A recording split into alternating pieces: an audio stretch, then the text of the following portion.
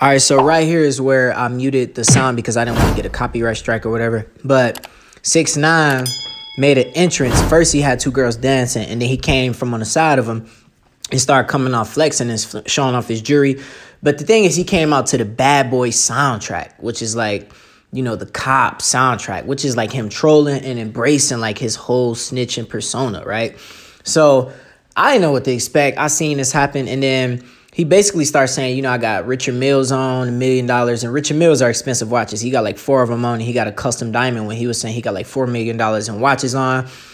And, you know, can't nobody compare to him if they don't have one. Then he start, you know, throwing shade at Tory Lanez and then Drake saying they can't compare to him. And then he basically is going to get serious. So stick around for that part where I play clips of him actually talking about, you know, what happened, and he gives a little bit of background. So yeah, but basically I muted it and just to give y'all a little narrative of what was going on. But that was crazy, you know, him using the cops. Y'all could never cooperate with the government and come back. Y'all could never do that. I'm a living legend at the age of 24 years old. You hear me? Look at these 1.6 million. Shout out to Tory, shout out to Drake, shout out to Bad Bunny. Y'all never. Stop playing with me. Stop playing with me. Look at this. 1.6 million. 1.6 million. We can't beef. Me and y'all not the same. Why I keep hearing King of New York, King of New York? Y'all not the kings of New York. Look at the numbers. Oh, why he winning right now, yo? Yo, how y'all let that kid rat, right? How y'all let him rat and come home to beat, still get more numbers than us, break all the records? Why y'all can't stand it or something? Y'all can't stand it. Y'all can't, listen, you live your whole life, right? You live your whole life trying to be a real, and this is me, this is real Dan Hernandez. You live your whole life trying to be a real nigga, trying to be a stand-up, tall, loyal guy. To try on a kid like me, to be like, yo, he's a rat, he's a rat, he's a rat, he's a rat. To be like, yo, he ratted. To then a rat like me to come home and still do more numbers than you, I would be mad too. I would be mad too. If a rat came home and did more numbers than me, I would be mad too. I would. I promise you I would be mad. If a rat came home to, like, the way I came home and did more numbers than me, I would be mad. You have every reason to be mad. Every reason. Because no matter how much dirt y'all throw on my name, no matter, and I've seen everything. Everybody want to be quiet now. For 2 years, y'all made fun of me. Y'all done made memes of me. Y'all done threw my name in the dirt. Yo, rat. Y'all didn't go through what I went through. And I still came home, and I'm a legend at the age of 24 years old because I came home and a rat is doing more numbers than you. I would be mad too. I would. I wouldn't be able to sleep at night. A rat wouldn't be able to sleep at night. I would go home sleeping like, why is this kid doing better than me? I wouldn't be able to sleep. I don't blame you. I don't blame you. I would be mad too. I would be mad. If a nigga ratted and I spent my whole life trying to be a real, I'd be mad too. I'm sorry. I'm sorry. Like, I'm genuinely sorry. And another thing I want to address. For the King of New York, let's cut that out. Little boy, sit down. If you don't got this watch, I'm not beefing with anybody from New York if you don't got this watch. If you don't got this watch right here.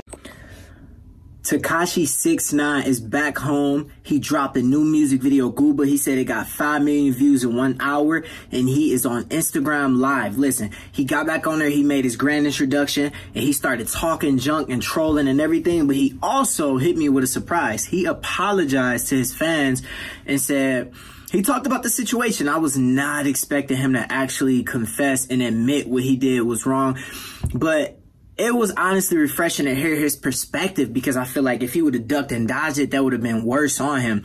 Because Meek Mill was like, yo, if you going on Instagram Live, you better be apologizing. And I think 6ix9ine speaking up is going to allow other people to come in and actually like discuss it with him. I feel like it would have been terrible if he would have denied it, went back to trolling and ran away.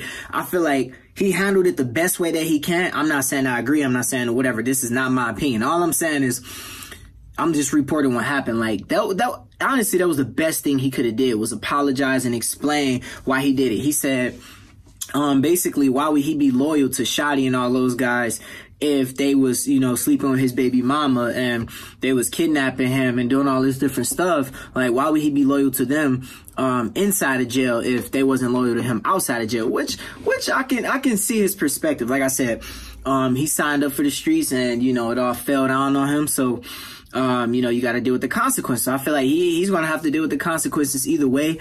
I mean, I see what he's saying, kind of like, if Shotty was messing with his baby mom and all that, that is messed up. Like, I don't know if that's true. I don't know. Like, I want to hear y'all perspective. Like, I really want to get to the bottom of this and have people hash it out and really see, like, because there is a street code, you know, no snitching, no telling, like, and people really done died for that and lived up to that. I know my family live up to that. That's in the streets, you know, Detroit. So it's a real thing. No snitching if you are in the streets. Now, if you're a normal citizen, you know what I mean? Like, or if you come from the streets and a normal citizen like me, like I've had people shoot bullets and some came into my house. You know, I had to grab my gun and I also had to call the police to come back me up because I didn't know if it was a shooter just popping up people's house. In Detroit, we got people blowing up people's house right now and all that. So, I'm not saying that I'm comparing myself because I'm a citizen. I don't claim to be a blood. I don't claim to be a thug. I don't claim none of that. You know what I mean? All I'm saying is I come from the streets and now I'm married, got a family. So it's so many different rules when it comes to like the hood and like the black community. I feel like a lot of the kids in the suburbs who don't understand the street code are going to still rock with him either way. But it's way more complex for the black community and for the rap community. Like, this is a serious thing that the hip hop community is going to have to figure out how to hash out with him because I know a lot of people ain't going to want to mess with him, but I'm interested in seeing how this thing work out and play out for real. Like I said, like, in the black and hood community is way more complex, but then you think about like the, you know, the suburban community, they're like, we don't care nothing about the street code. But growing up for me, the street code is very real. My family's still in the street, you know, that's their business, ain't got nothing to do with me.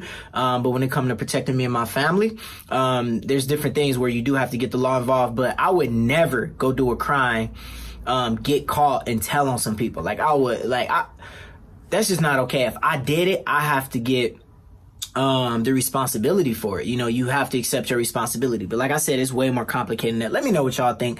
Hit me in the comments below.